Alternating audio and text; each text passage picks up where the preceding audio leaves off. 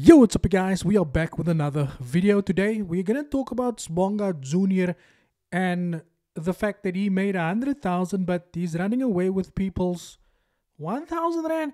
How is that even possible? So without any further ado, let's get straight into it. A couple of days I posted this on my Instagram and I said this guy has had a withdrawal on the 19th but the date so the 20th, right? He probably then decided, okay, because this is what normally, these guys do. He then posts a screenshot where the money reflect of 100,188 and 98 cents, right? I was like, that's nice. That's cool. That's good. I'm happy for you. I had someone that DM'd me actually to say to me, yo, that withdrawal had hit. What do you have to say now? And I said that if these guys are really making so much money, why would you continue to sell something? And you know what? People who actually is making the money, they will never post their finances like this on the internet also. He then further went on to post this to the Instagram as well, which I do not understand why would try to basically prove a point with these screenshots that look like they come from a Nokia 3310. Now look, I'm not here to question anything because it's very easy for me to validate this, just like another case that I'm busy with at the moment. But I'm going to leave this for a separate video that I will cover on Monday. My question to this gentleman is, why is it that you have made 100,000 withdrawal but you are running away with a person's 1,000 rand? Now, my question to not just him, but this goes to everyone else who always think that the best thing that you can do is come in the comment section and stand up for these people. I don't even know why you are here in the first place if you came here to defend these guys, because I don't know how you're going to make it make sense to me that you have made 100,000 but then you can tell someone that I blew the account, so I was planning to fund again using my funds. I'll send you proof of funding when I'm done funding again. And up until today, we are still waiting for this money. So now I'm going to ask you guys a very simple question. Again, it ties back to the fact that if you're making 100k, why would you take account management? Why would you take someone's 1,000 rand and just feel like you have to run away with it? Now, I've always said this, it's always the people who has lived through the experience that understand what it is to lose money, that knows how you can actually relate to what's going on in here, as opposed to someone who's just sitting there who probably doesn't have any money to lose. So they would just come there and say, oh, now this is less got to do with the fact that someone believed in account management. I have nothing to do with that. What I do have to do with is him as a person, as to why you would take someone's 1,000 rand if you are making 100,000 rand in profit not too long ago. So this gentleman reached out to him to say that he wants to do account management. Sbonga then wasted no time to give him the entire list of things that he has got for sale. 3-month signals, 1,000 to 2,000 rand for lifetime signals. Now remember, this is a 100 rand, 100k withdrawal type of trader.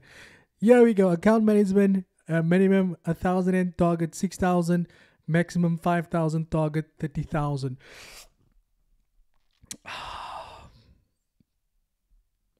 Really? So I'm going to show you guys what you do with people like this, right? I'm dropping a video on Monday. I'm busy solving a case as we speak with the bank. And I'll show you what you do with people like this, who you've paid money to, who just feels like, you know what, I don't think I want to do the job for you, or I'm going to just lose your money. So I'm going to show you how you get, how you basically sort people out like this, right? How you can deal with them. Any case, then he sends the banking information. The gentleman says, I want 1,000 rand account management. Now, at this point, I would also say to this guy, like I said to another lady, right? I said to her, you're better off spending your money in Spur as opposed to paying someone who makes you believe that they can trade.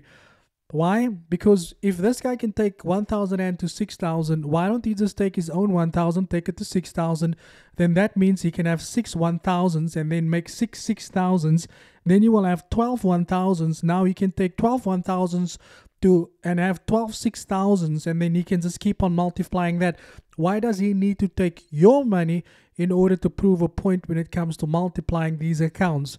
Any case, the conversation goes forward. The guy then makes the payment as always, and he said, I send you 1,000 rand. Now this is where he needs to beg. I sent you 1,000 rand last week for account management, but I didn't get any response. I'm still waiting. Right? Gets the account, he gets the money, tries to get hold of this guy, nothing. Then he says, can you please refund my money? Bro, can you please refund my money? I'm thinking of opening a case because you are not trustworthy. I'll tell you the mistake that you guys are making, right? You shouldn't tell these people that you're going to make a case. This case that I'm busy with at the moment is so bad that this guy didn't want to get hold of me. He didn't want to get back to me until he sent me a message out of the blue, and later on decided to call me because he was sitting in his bank and they didn't want to assist him because of me. And we're going to get to that video. Like I said, I'm going to educate you guys. Now you need to deal with people like this. Don't waste your time talking to them because they really don't care. You have to go and hit them where it hurts the most. Any case, he then sends all of this. The moral of the story, it has been a month now, no payment. Aita, I want to ask that today will I get my payment? Bro, at least can you refund my money? Then he tell the bra, top up 5,000 rand. I know, bro, account is on a huge loss. And then, he said, blow it last week. I was planning to fund again. And then that was about it. So this is my question, which is very simple. And, I'm just doing this because I know there's a lot of people who believe in these guys. My question is, why would you believe in someone when they have done absolutely nothing for you, first of all, and they haven't changed your life in any way? Why would you take someone's 1,000 rand? Now, like I said before, I'm going to educate you guys on how you deal with people like this. You don't tell them I'm going to open a case against you. You just go and you do it and send him a case number. That's it. You don't say, because that's the thing that a lot of you guys do, right? You talk too much. Don't talk too much, my friend. You just deal with these guys one at a time. Guys, that is it from my side. Thank you for your time. Be safe. Enjoy the weekend. And as always, cheers for ears.